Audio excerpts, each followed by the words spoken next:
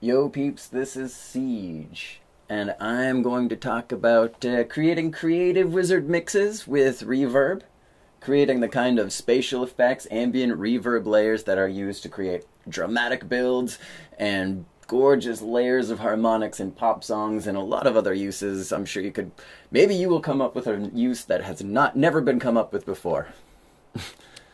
Laying your ambient layers up to wazoo. So the kind of sound we are looking for that I'm going to be exploring is this kind of thing.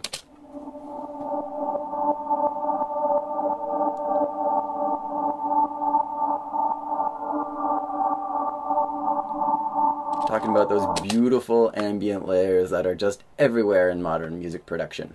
Okay, so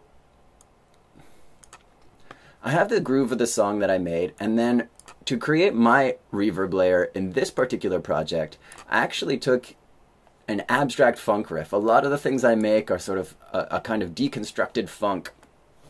So it ends up it starts out like this.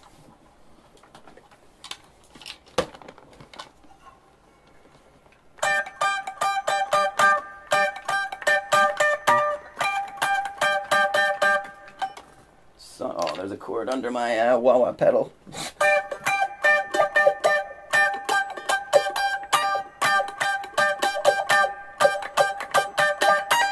Something like that. So we're going to start with this funk, this soulful kind of lick, and we're going to abstract it in a way that we still maintain the energy and can use this in our track. So the first thing we're going to do is add reverb. Reverb is the most important thing. For some reason, there's never any low cut. We definitely want to add the low cut, and we want more highs than lows in general with reverb. We're going to crank this decay to somewhere around 7 seconds.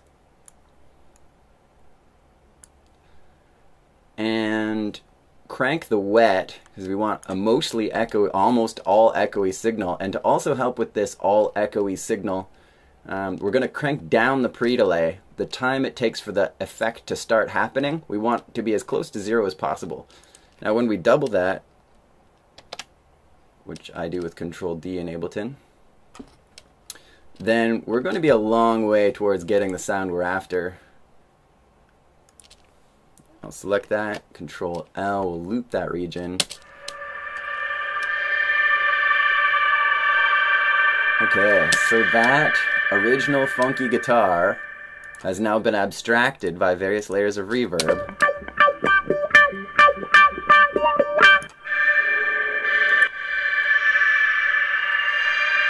Okay, so it's starting to seem more like what we want it to be. Now we need to get it under control a little more. Two things I'm going to do to get it under control. I'm going to use tremolo effect, which I'll get from AutoPan in Ableton. And I'm going to use sidechain compression. The tremolo one is my own flourish that I don't really hear in so much music, but I love it, and everybody I show it to loves it. So we'll get to that second. The first thing you want to do is use some kind of sidechain compression. So I'm going to get my compressor there. I'm going to set the ratio to 4. When you use sidechain compression, you tend to want it to act fast. Not so fast it causes distortion. I'll set that to 0.2 right now. I love multiples of 2, so I'll set the release to 64. And we'll listen what happens when we sidechain it to one of the beat tracks. So I have a 808 set on this second track here, and I'm gonna sidechain it to that beat. So there's no effect here. I'm gonna pull the threshold down. Dope. Okay, so that's pretty cool. One of the things I will always manipulate to get cooler and cooler effects is this great feature within Ableton, but it's EQing your compression data. So these buttons do a variety of things, but they help you focus on one or other parts of the sound. So I'm going to tell this compressor to focus on more high-range things going on in the beat. Just by doing that, I'm going to say take a band and focus above what most like kick sounds are. It'll still be there, it'll still be present, but you'll see this bar here, how much attenuation is happening, will be affected.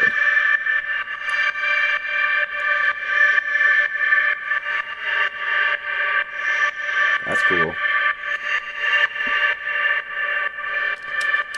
Okay, so that is where a lot of reverb ambient layer processing will sort of end. But I like to add another thing. I tend to add in auto pans. I actually tend to generally add in 2 of them. Here's a really cool thing. So if you take auto pan, set the phase to 0 and the amount up a bit, as well as you range the amount up a bit,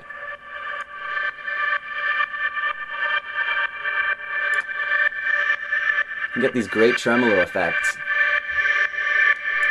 Let's listen to it without the compressor so you can hear what I'm talking about.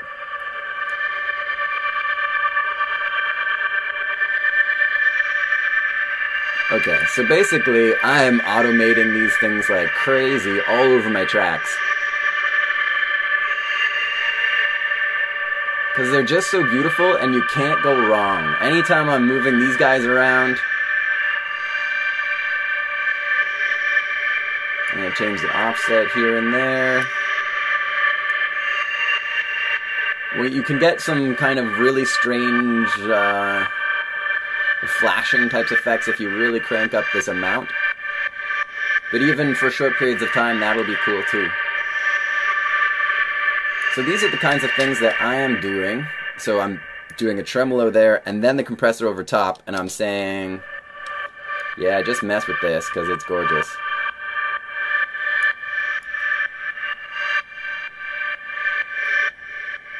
And you will get gorgeous reverb layers to mess with.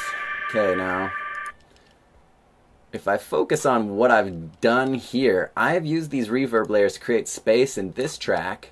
So, again, here's what's we're gonna get this sound, and it's gonna drop out, and that's gonna cause a more dramatic drop. Okay, so if we listen in context, it's gonna...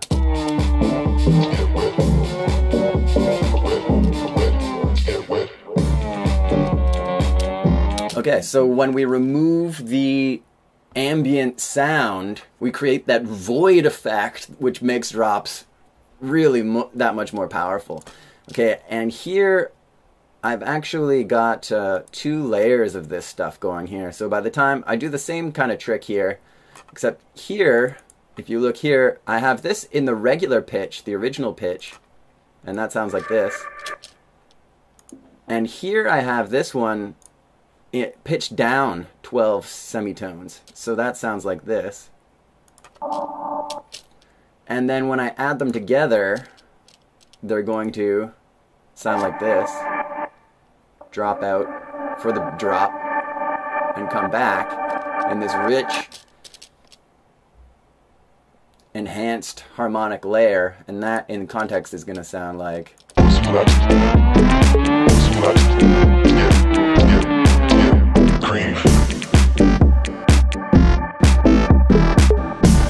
And the track is the sexualized nursery rhyme, pussy gets the cream.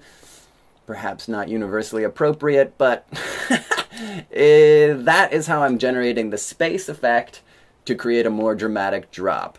I'm using, what we can see, I've got compressor, I have taken some of the biting tone out of some of my reverb there. And here I've got auto pans.